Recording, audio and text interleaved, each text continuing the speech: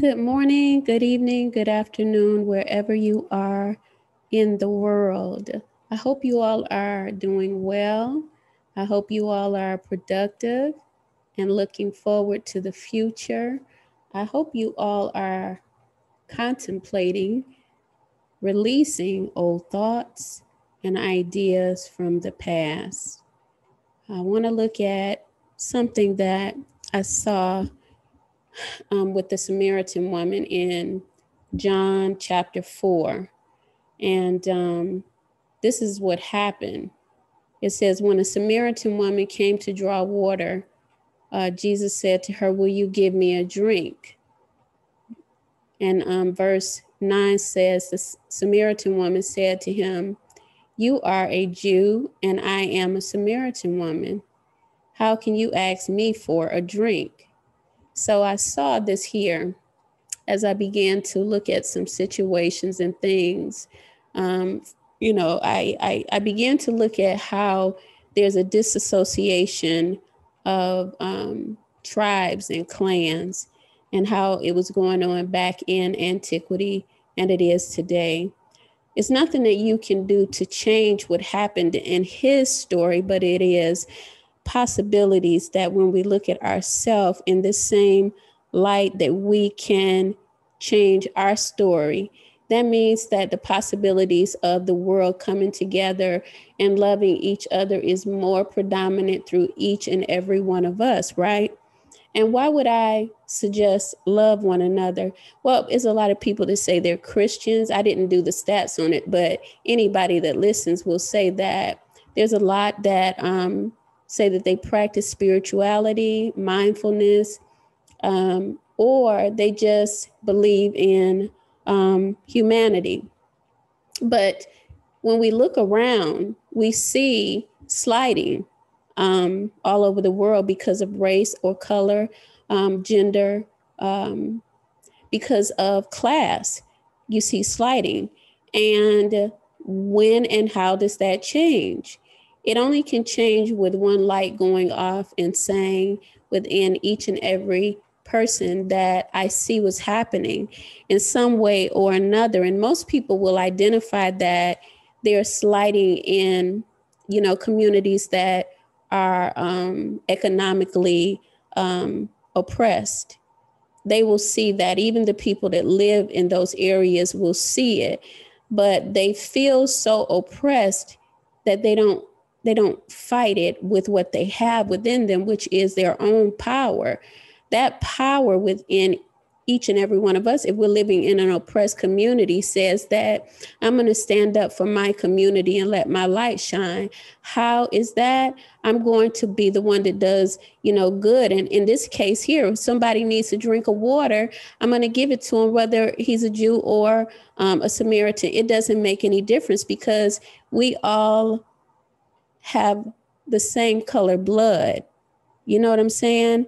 The other thing is that we all have hearts. All of us have kidneys. We all have arms and legs, fingers. We all have brains, whether we use all of the brain or not. We all have livers. A man has a penis, of course, and a woman has, a uterus. But the fact of the matter that we all have sexual organs is a number one factor, right? And so what makes us different when it comes to someone asking you for something? Oftentimes there are people that actually may be in a season of testing and they come across someone that needs some water to drink, and they say, get a job. And that is their test. However, it came out for them. The fact remains that the person that asked them for water was judged. The person judged them, get a job. So people all over the world are judging by status, the way you look, how you live, how you talk, how you walk. And what good is it going to do us? What good will it bring? I know that there are some people that just don't care. You know, they just living to live, and they're just living to make their house right, their money right, their all of their physical life right. But they have not looked at the day of spirit coming and saying, it's your time. What will you give? Don't you know that you got to make a sacrifice? And so the change of a sacrifice, even as we go on down, because what happens here is that she was definitely in, a proposed test. She says, sir, the woman said in verse 11, you have nothing to draw with. The well is deep. Where can you get this living water? Because he has spoke of the living waters. Let me go back to 10.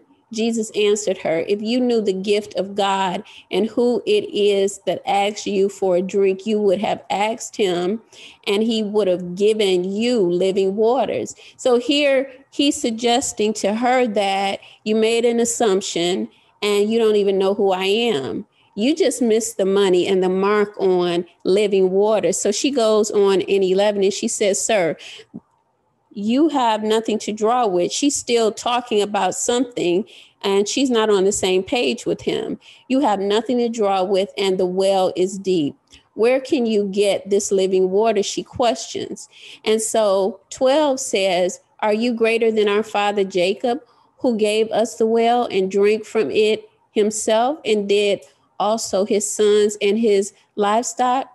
So the thing is that she's in a conversation with Christ, and she doesn't know that just by him asking, she became offended because there was a division in cultures, right?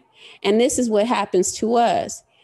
More attention of self, more application of love and happiness and joy can bring us into the place where I respect what you're doing and you respect what I'm doing. If you need something, my culture and my race or my gender does not matter. We are all humans and we should be treated. The class or either the community that I live in, I should not be profiled because of that, right? So here Jesus goes on in verse 13 and answered her, everyone who drinks this water will be thirsty again.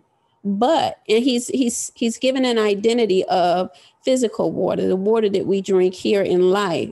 But whoever drinks the water I give them will never thirst. Indeed, the water I give them will become in them a spring of water welling up to eternal life. Now, this water, of course, is the water that changes your heart and your mind. This is the water of life that changes your mind, where you become a powerful individual. You become someone that is empowered to know that when life is tough, you have a living wellspring within you that you can go to and tap into that will give you water. You won't thirst for anything, meaning that you know when frustration comes upon you or even anger, that you have a wellspring that will quench the thirst that is trying to come up and say, you need this and you need that, or you're separated, you have no support and no one is there for you. This is the water that he's talking about, because here, when you drink physical water, it will quench your thirst for a minute. But if you're going outside or you're active, you're going to need some more water. Indeed, the water that I give you, this water is a water that touches your mind, your heart, and your soul. And it changes the thirst, a thirst of unhealthy desires, you see, because this water in the physical that we talk about, it could be a water that brings up sexual desires, a water of desires to hurt someone, or even in this case right here, to speak of separation of cultures.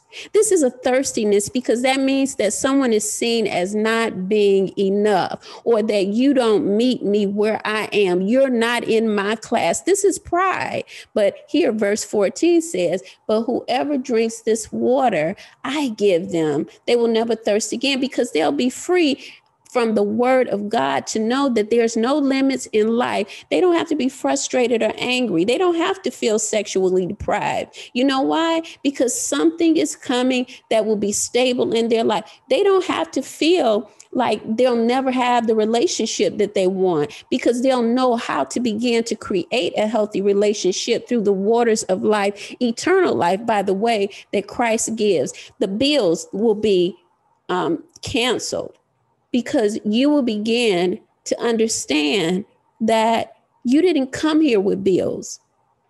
You lived in an environment, in a society that taught you how to create bills so that others would be able to oppress you. It's no different than the cultural separations or the desire to be hungry for sex, because society is showing us a sexual world. The thirst is shifted. And then the spiritual man becomes stronger so that you can think positive and reap positive, rather than your physical man always getting you entrapped in situations such as this here. Because, when you go on, the woman said to her, "Sir, give me this water so that I won't get thirsty and have to keep coming here to draw water." Okay. And so 16 says, he told her, "Go call your husband and come back." 17, "I have no husband," she replied. And Jesus said to her, "You are right when you say you have no husband." Verse 18 says, "The fact is, you have had 5 husbands, and the man you now have is not your husband. What you have just said is quite true." 19, "Sir," the woman said, "I can see that you're a prophet." Now, I don't have to say anything more, because as you go back and I tell you about the waters of life and the difference in them, meaning physical and spiritual, she did not have a husband, but she had been with 5 men that had been her husband, okay? According to the scripture, Jesus is telling her something about herself that changed her life right then and there, because you can go and read it for yourself. But the fact of the matter that he called her out. How can you judge me and tell me that Jews and Samaritans, they don't give each other water? You know what I'm saying? When you're looking at me in a way of slighting me because I'm a Jew, yet you got some stuff in your back door that you need to sweep and clean up. You looking at my back door because I am of a culture, and I only asked you for some water. I didn't ask you to bring up the fact that we are different in cultures. And this happens all the time. And so she was blown away because he went deep on her.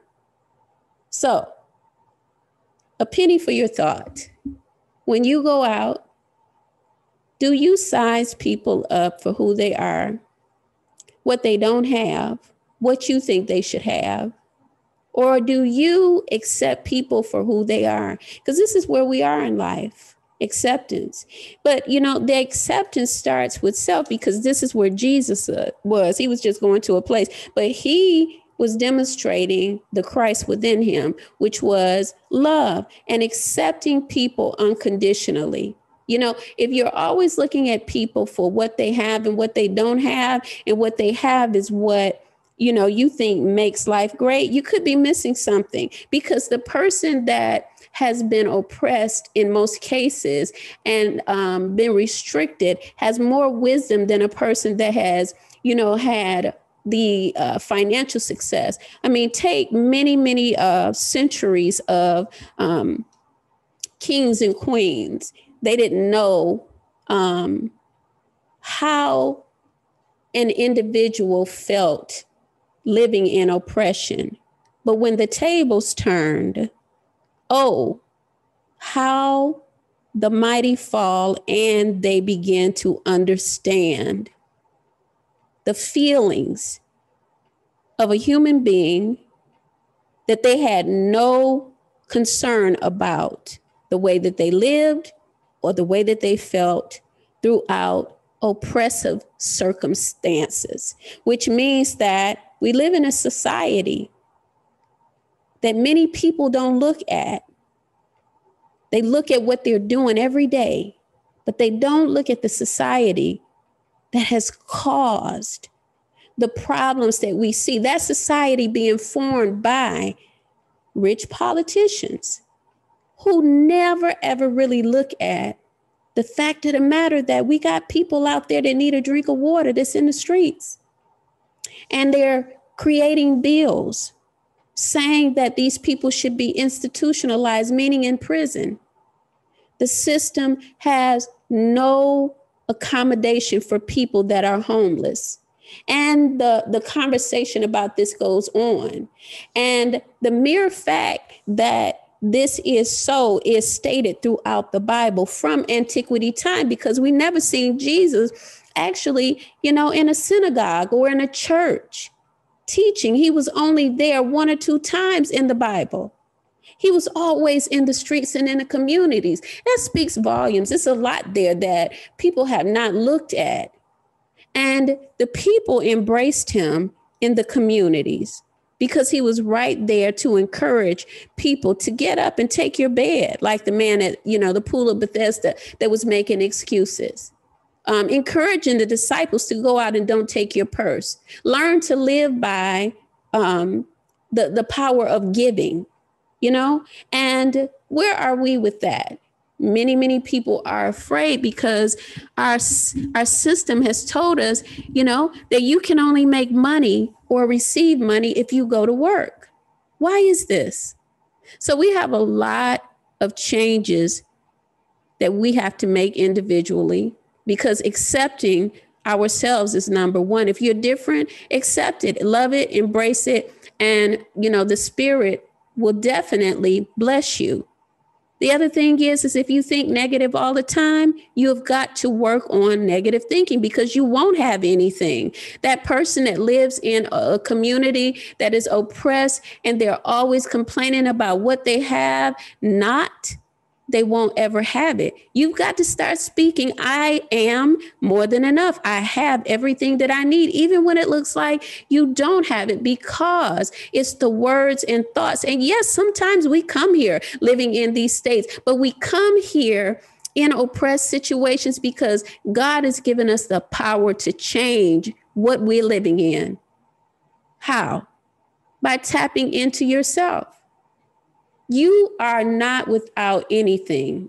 The simple fact is that we've been taught the wrong way. And that, understanding as we grow older, we have the power to understand and take back the knowledge, to regain, to edify ourselves, not just in the Bible, but if you have psychological issues, then why wouldn't you go to a psychiatrist? If you know that your child has behavior challenges, why wouldn't you take them to begin to work on that? I hear people saying because they're going to be labeled. Look, to hell with labeling. Find someone that can help your child, right? We have so many people that are advocating for different situations, and I commend them, but I commend the ones that are actually helping because they have went through something. Because when you suffer through situations and you turn into an advocate for that situation, then you're exposing the world for what it is. Meaning, in this same situation where Jesus exposed this woman at the well, who do you think you are telling me that I'm a Jew and you're a Samaritan? Okay, let us begin to look at our accusations. Let us begin to unify and know that culture doesn't matter, race doesn't matter, gender doesn't matter. What matters is that we're able to come together and assist each other in these ever-changing times that will never, ever go back to be the way that they were before 2020. We have been in a position of change from the time I was born in the 60s.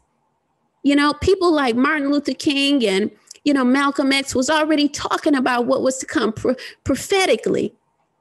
And here people are still dragging their feet, trying to stay in a state or a governmental system that has not been conducive to help anybody but those that created it. Yes, you see new ones coming in, but it's always family. They're families. You got to see the big picture. Begin to work in your communities. Edify your communities. Support them. Give a drink. Don't talk about a child or a young woman that has been lost or wayward. See what you can do to help her. Because 9 times out of 10, there's generational issues that have been going on that have oppressed the families.